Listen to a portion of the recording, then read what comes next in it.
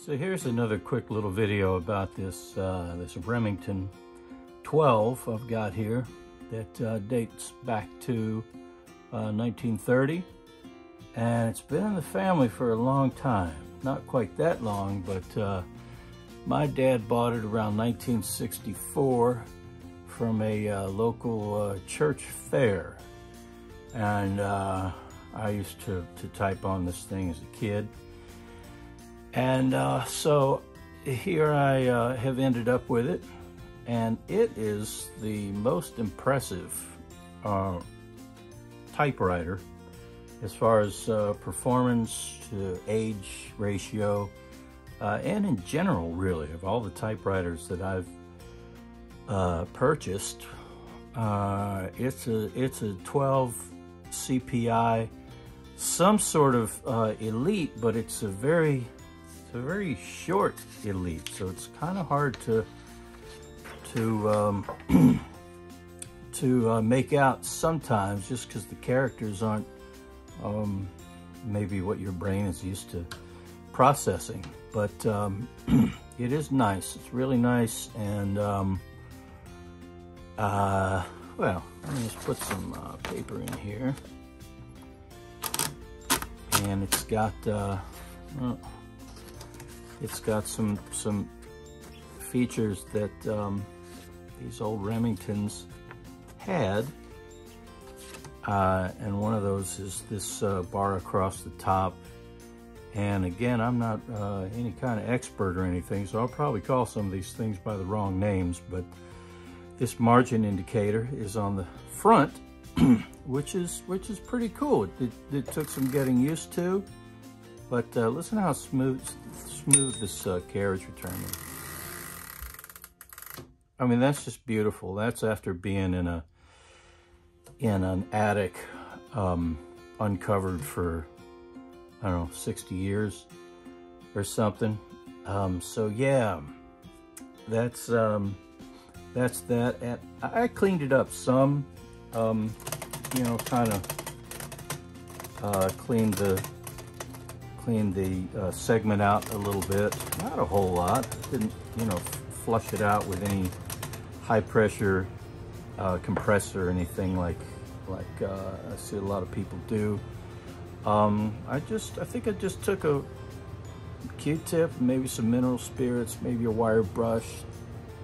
I can't remember, but whatever it was, I didn't do a lot. Didn't have to do a lot.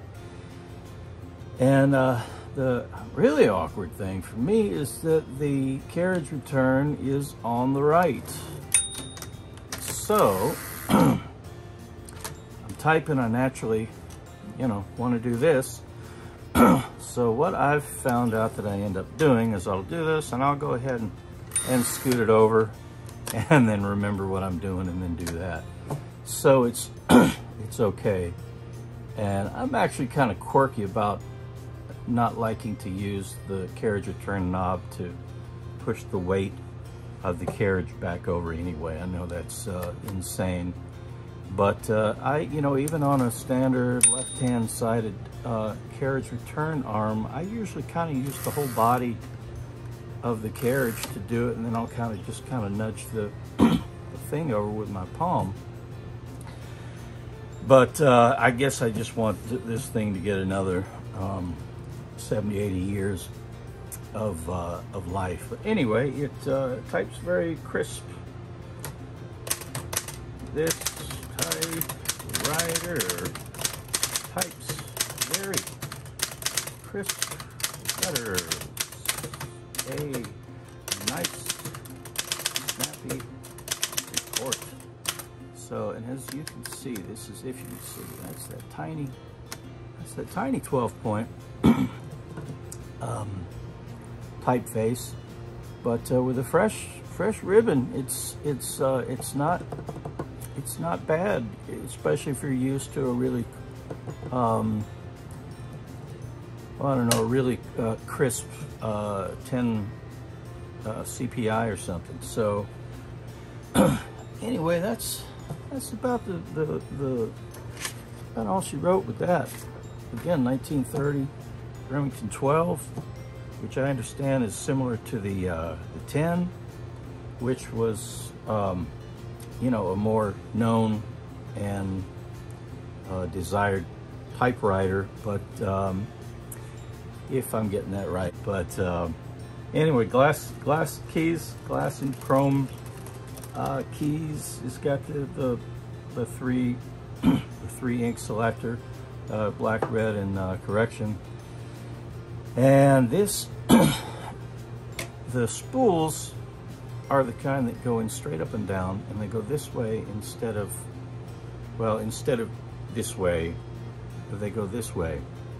So they do have to kind of, the ribbon does twist a little bit going into the ribbon vibrator. But yeah, that's interesting. I think that's probably something they gave up shortly after that, I would think. Maybe not. But yeah, I haven't seen a lot of these vertical ribbons in any type of newer machines. It does have a carriage shift, but it's smooth enough to where I don't really notice it. Really notice, capital it. And then I never really pound the shift and let it go anyway, so it doesn't clunk down on me, because that would definitely make itself known. This is an extremely heavy typewriter, not portable by any means. So I think that's all I was going to show and tell about this thing. It has the yeah, it's got the, if this is still in frame, it's got those margin presets on the back. You take these tabs out. They're kind of hard to, oh, there we go. You wrestle them out, and you reposition them where you want, and put them back in when you have a chance to wrestle with it. So I actually like those. The magic margin feature and some of the other things that came up with along the way are cool. I like those too, but and of course that ribbon display on the Hermes 3000s, those are nice, but sometimes I just like to be all mechanical and analog in it, you know, get the piece of steel and plant it into the grid there. So yeah, everything works perfectly. When I got it, the mainspring string was broken, so I just used a this is for fishing nets, I think, to like pull them in or something. I mean, it's too big for fishing string, obviously, but it has to do something with nets or something, I believe, but or baskets maybe, traps. Anyway, grabbing straws, false information, I'm sure. So there was that, and then the platen was actually coming apart. It was cracking a lot. There's one right here. There are a lot of easy remedies for that. I haven't tried any of those on a couple spots. I just put some matte finish gaff tape, and it's a nice typing surface to me, and I think the letters turn out really nice, and it's not too cushiony, and it comes out pretty even for me, even where the seam is. I tried to get the, you know, where I had to you know, put a separate strip of tape, but yeah, so that's it. One more thing. Here's a little trick I learned from somebody's video. I don't remember whose it was, but check this out. On these older typewriters that didn't have 1 keys or exclamation point keys, obviously, you know, you hit comma and then backspace to get the period. But maybe I'm the last person on the block to learn this, but if you hit the space bar, that'll keep the carriage from advancing. So then you can just hit comma and period, and you've got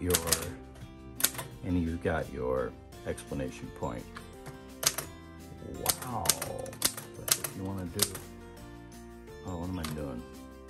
Wait, you do 2 in a row. Okay, out, start over, and now I've got 3 of them. So there you go.